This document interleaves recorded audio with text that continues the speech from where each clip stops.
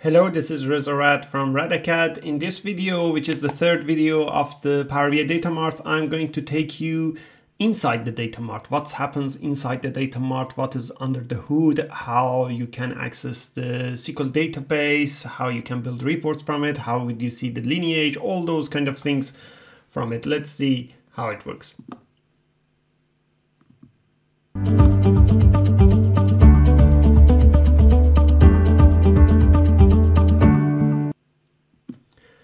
So as I explained in one of the previous videos, the Datamart, a Power BI Datamart includes these three main components in it: a data flow, a data warehouse, and a dataset. Some of these components are exposed when you create a Datamart, some of them are not. In the previous video, I showed you how to create a Datamart. Now, the created Datamart comes with an associated dataset with it. Just because that dataset is exposed, it doesn't mean that data flow is not part of it. It is also there, but it's not just exposed. In the future versions of Datamart, we might get that also separately as well. And the SQL database, the Azure SQL database behind the scene of that, how we can actually access all of those. So we'll go back to the Datamart that we have created. So here I have my Datamart. First thing that you can easily access is the dataset. Beside the Datamart with the same name, you'll see a dataset. So for each Datamart that I've created, you see there's a dataset right beside it as well. This is a dataset associated with that Datamart. This is a dataset that is part of that Datamart. So you can easily click on that dataset. That gets you to the dataset hub for that dataset. So one way is coming directly by clicking on that. The other way is to go to the data hub and then clicking on that dataset directly. Any of these methods would get you to the dataset. Now, when you are in the dataset, you'll see the refreshed date and time of that. You can also add some descriptions, things around it. You have all the functionalities that a normal dataset has, such as analyzing Excel, creating a report from that dataset. But another thing is that if I go to the setting of that dataset, in that setting of a dataset, which I'll show you in another way, you'll see the XML endpoint as well. Now I'll show you the setting of this Datamart first, and then the setting of a dataset. Now the Datamart itself, you can go to the setting of that using this option, or you can go to the data hub and then from there. I'll show you from here. So for Datamart, I'll go to the setting. So the setting of Datamart has all the configurations of the Datamart. One of them is server settings. This is a place that you have the connection string to connect to the Azure SQL database. This is the Azure SQL database connection string. You can copy it, then you can open SQL Server Management Studio.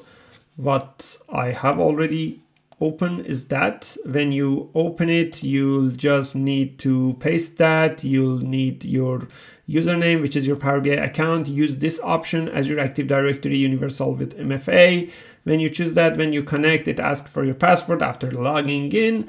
Then you actually connect to Azure SQL Database. This is for those developers who want to use SQL Server Management Studio or any other query editing tool to connect to the database. Now I have connected to the database.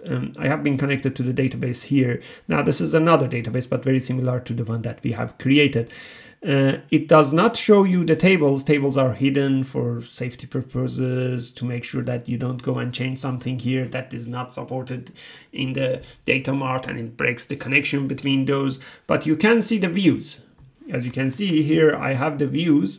So these are views of those 5 tables. There are also metadata tables such as relationships and things around it.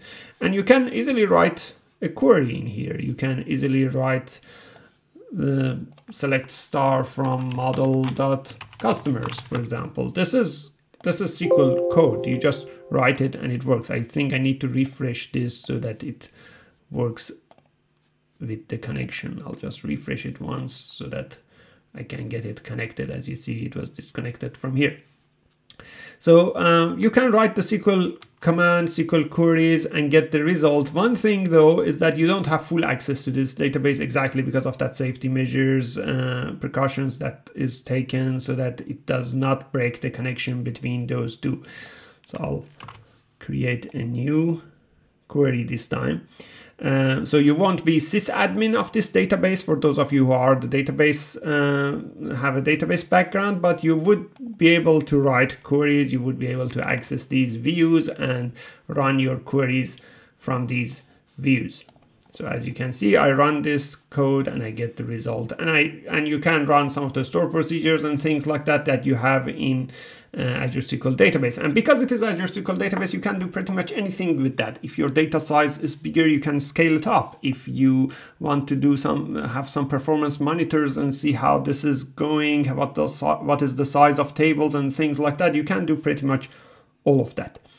In addition to this, to connect to the SQL Server database, the dataset itself, you have the server setting under the dataset itself, which give you the connection to the analysis services, which you can, again, use Management Studio to connect to that. You can use Tabular Editor, you can use Power BI Helper, you can use DAX Studio, you can use any of these tools in order to enhance your Power BI data model, whatever you want to build. So that is the way that you connect to the Azure SQL database, to the dataset.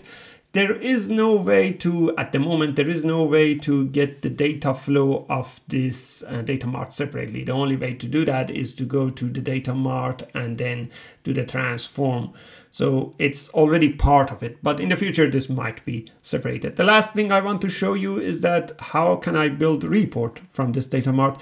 Well, of course, you can build it from Power BI Desktop, or you can build it from the service. In the service, if you go to any of these, to the dataset or to the data mart, doesn't matter which one you go to. And whenever you go to any of these, you can just create a report. When you create a report, it is already connected to that data mart we have created. And that those measures that we have created, I think I created that freight year-to-date measure somewhere. Yep, here it is. I created in a customer table, which is fine. I'll just drag and drop it here. Then I would also add something else here as well. Let's say I want the country of customer and I want to show this in a map. So I can build my report really easily just like that. Once I built my report, now it is just one visual I created, then I can save it. Sample report, and today, whatever today is, I would just call it number 5 because I have a number of report. I just don't want to combine them all together. So now I save it here. Now this report, like any other report, can be actually downloaded. If I want to download this file, I can download it and it would be the PBIX file that I can work with it. So it's not that you cannot do anything in Power BI Desktop. You can do continue development on this on Power BI Desktop. You can build multiple reports on this.